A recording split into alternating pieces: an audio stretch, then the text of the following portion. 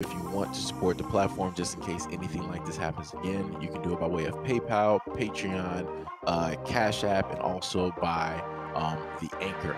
And you can also further support the platform by way of going to the Teespring store or the shoe store that is located in the comment section below.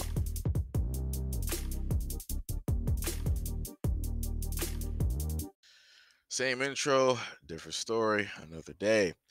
So, in no way, shape, or form is this a video to try to cause any type of hate or anything like this to a certain specific community, but it is a video in which I will critique, have my own opinions, and specifically talk about the fact of how stories like this and many others that fall within the same lines seemingly don't get the light of day on social media or by mainstream media, and let alone by the exact same community who these people are a part of. A Scottish man who identifies as transgender has been found guilty of raping two women and will be held in a women's prison for up to a month while awaiting sentencing. Adam Graham, 31, began identifying as a woman after he committed the offenses and now goes by Isla Bryson. He has been referred to with feminine pronouns both in court and in UK media coverage, and court documents had charged Graham with raping the women. The verdict was reached today by the jury, and presiding judge Lord Scott remanded Graham in custody until sentencing on February 28th in Stirling. It has been reported that Bryson will initially be held in a specialist unit at the all-female court in Vale Prison. During the trial, Graham was called vulnerable, and the defending counsel argued that he was in no way a predatory male. Defending him at the High Court in Glasgow, lawyer Edward Targowski was heard comparing Graham to his victims, claiming that all three individuals involved in the case should be considered vulnerable, including the rapist. If you look at the circumstances, you do not have a predatory male, you have somebody who is vulnerable, he added. Targowski also leveraged Graham's self-declared transgender status in his defense, as reported by the Daily Mail, and told the court she is transitioning from male to female gender. If you accept that evidence that she is transitioning, that she is aiming to continue on that path to becoming female gender, that goes a long way to acquitting her of these charges. Giving evidence in his own defense on Monday, Bryson claimed to have known he was a woman from the age of just 4 years old and began taking female hormones 2 years ago when he was 29. He said that at the time of the first shot, he was struggling with his sexuality and having issues emotionally. The events that Graham has been found guilty of took place in Clydebank in 2016 and in Drumchapel, Glasgow in 2019. He denied all charges and lodged special defenses claiming the events were consensual. The first event is said to have happened on September 16, 2016 in Clydebank. Graham reportedly pulled down the woman's clothing and restrained her. According to the woman, Graham told her not to disclose to anyone the details. In an attempt to secure her silence, Graham reportedly went on to threaten the victim's family in order to secure her silence. 3 years later, on June 27, 2019, Graham raped the second woman at a Glasgow residence. After having engaged in consensual activity, the victim says Graham became violent and went after her. The court heard that Graham bit the victim, lay on top of her, and restrained her. In his closing speech to the court on Monday, Advocate Deputy John Keenan asserted that both accounts given by the women were credible and reliable, adding that in the 2016 incident, the accused was too strong and she couldn't push him off. She said no loudly on multiple occasions. Keenan continued to say that she was scared and sick to the stomach about what had gone on and that she was worried about her family on account of the threats Graham had made to her. Graham is the third Scottish transgender to make headlines in the past week. So here we are again, with the exact same story, and these things just seemingly just keep happening. If I literally wanted to start making a page about this, I realistically could with the amount of stories that are directly out there.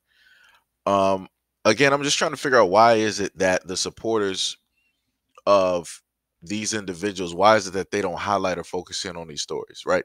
I could have sworn that things are supposed to be even when it deals with news, right? Why is it that we only see, quote unquote, supposedly the bullying that's going on? Why is it that we only see the positive stories? Why aren't the negative stories ever being talked about? Because let me put it to you like this. If it was somebody that was black, no matter how positive the story is, somebody would have still found a way to put a negative directly in there. Oh, but he didn't finish school. Oh, he didn't go to college.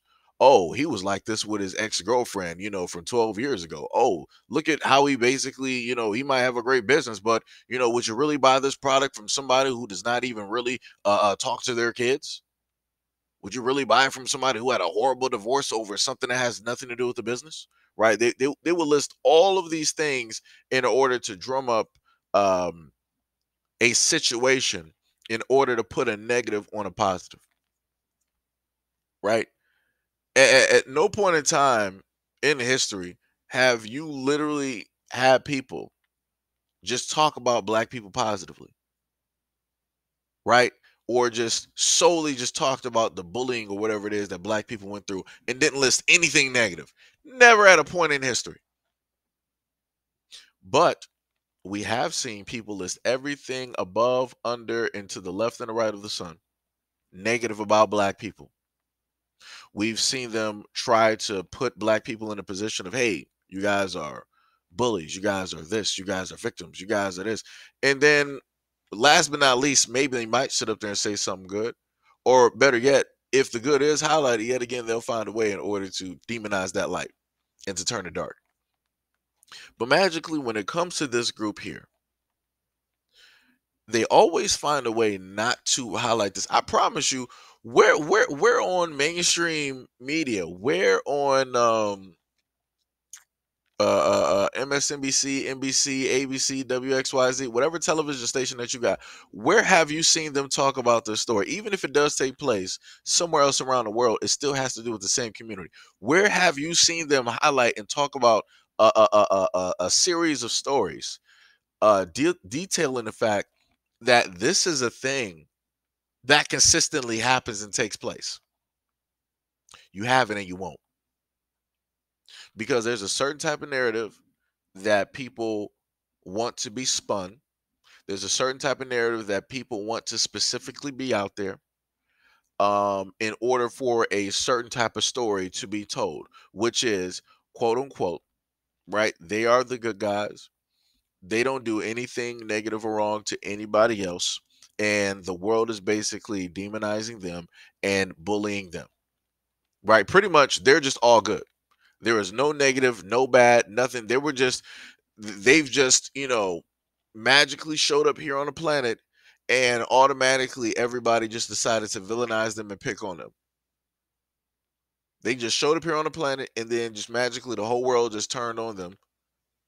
They've magically been here for the duration of however long the earth has been here, and for whatever reason, people just decided to turn on them after all of the good that they've basically done, as if they're the Justice League, as if they're the Justice Society.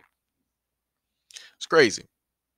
It's 1,000% crazy. And like I said before, for these stories not to get highlighted, that's a red flag. That's a problem, because the women here have to now deal with trauma. They have to deal with a variety of issues on top of the ones that they more than likely already got. And then the other thing that they did list was the fact that after reconsideration, the judge was like, "Oh, we're not going to put you in a female prison. We're going to hold you in a male prison." And even after everything that transpired, that we know transpired, you will still have people stating, "Oh no, that's wrong. You're going against whatever the person feels that they are and how it is that they see themselves. This is this is giving off some type of phobia and all this other type of stuff and yada yada." I'm like, no, no, no, no, no, no, no, no, no, no, no, no. We're not doing this. We're not doing this. Like I said, this is why we need to start dealing with facts over feelings, because this is like a society now where feelings override everything that is completely logical. And for people to still try to advocate and try to say that, yo, whoever this person is, they should be whatever they in a sense identify as, that's where they should be. No, no, no. That's no. Like I said, like it's ridiculous. Like I said, I feel so bad for those women. I feel so bad for those women that had to go through this whole thing here, because it just should not have happened at all. But this is the society that we're in at this moment in time.